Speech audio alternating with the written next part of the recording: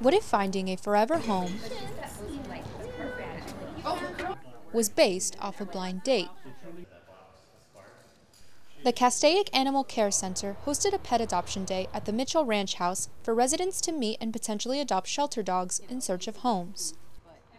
It brings awareness to the facility. A lot of people don't know we even exist, unfortunately, in the community, and it helps showcase the animals that are overlooked at the care center.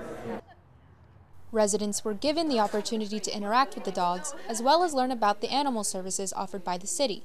Booths range from the Santa Clarita Public Library to Hill's Pet Nutrition by Petco, each giving their own expertise on adopting a four-legged friend. The most important thing is to let the community know that we care about pets, right? It's not about like, hey, we're here to sell you something, but ultimately everybody that works for Petco, we care about pets. Like, that's our #1 priority. And then find you a home. For volunteers who have been working with the shelter animals for months, each adoption becomes a personal triumph. This is my first event, and I think somebody's being adopted out there, so I'm excited about it.